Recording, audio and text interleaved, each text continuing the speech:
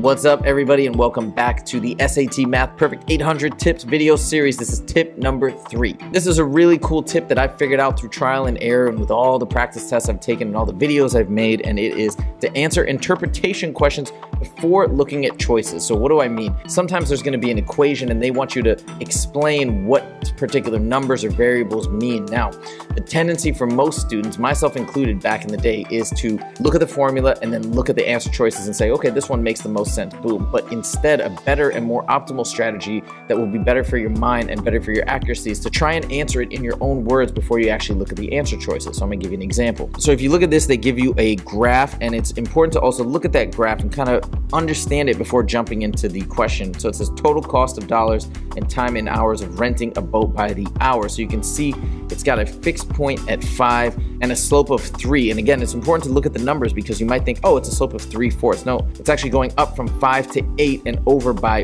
1 if you look carefully at the x-axis. So now we kind of have an understanding of the graph and an understanding of this boat. Because it's a linear equation, we can understand that there's probably some sort of initial cost because of that y-intercept of 5 and a slope of 3, meaning every hour we're probably paying $3 per hour. Now we come to the question. It says, what does the c-intercept represent in the graph? And that's the same as the y-intercept in the standard linear equation. So before looking at the choices, I already know c-intercept, y-intercept, that's initial value. That's again that starting cost of $5. And now we look at the answer choices. Right there, A, we see initial cost of renting the boat, boom, done. Here's another example. It says the figure on the left above shows a wheel with a mark on its rim. The wheel is rolling on the ground at a constant rate along a level, straight path from starting point to an ending point. The graph of y equals d of t on the right could represent which of the following as a function of time from when the wheel began to roll. So before looking at the answer choices, I'm trying to understand. It's like this wave. It's a sine wave.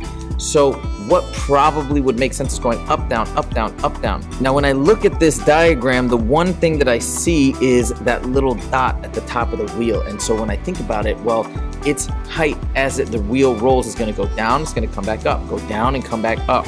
And now I've kind of understood that. Now we look at the answer choices and check it out.